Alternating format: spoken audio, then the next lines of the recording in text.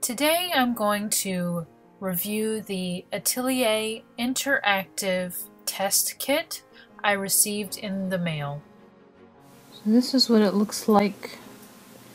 Mixing Phthalo blue and titanium white in the interactive paints that I got in my kit, my free kit, my unlocking formula, which I have not tried yet. But this is a very beautiful color. It's very vibrant, very pigmented. I'm actually pretty impressed. It went on pretty smoothly. A lot of the paints that I've used, it's hard to spread. It ends up taking a whole lot of paint to spread across the canvas, and I'm actually using a hardwood. Let me show you what the paints look like out of the tube. So I was actually pretty impressed with what they look like.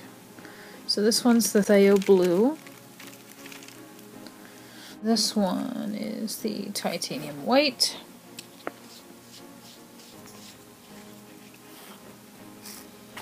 Okay, and I gotta find my palette here. I'm actually using wax paper for palette because I didn't bring my palette with me. I know, I'm very unprepared as an artist. The test of an artist is how creative you can be when you don't have the tools that you need. So, that I guess is one of the tips of the day that I'm giving you, is that if you don't have your art supplies with you, there's always something you can use.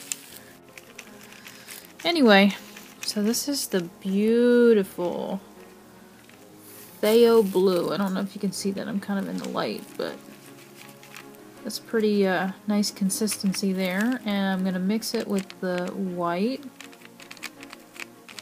Let's get this, it mixes so well. Much better than the other paints that I've used before. So I'm going to add some of this to my canvas. That is so beautiful. You see how nicely it goes on the canvas, or on the hardwood rather. This is so much easier to spread than the other paints that I've used. Now granted, when they do say that it dries fast, it really does dry fast. So I'm kind of curious to see if that unlocking formula actually works.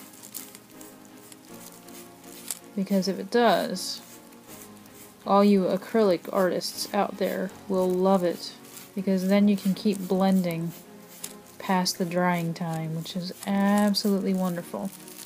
And I think it's thinned out because I had my brush in water to kind of rinse off what I had before.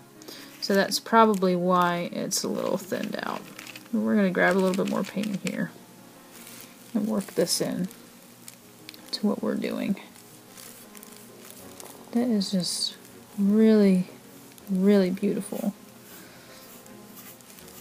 I wish that you could feel the action of this paint, because it's just like what they say, it's buttery smooth.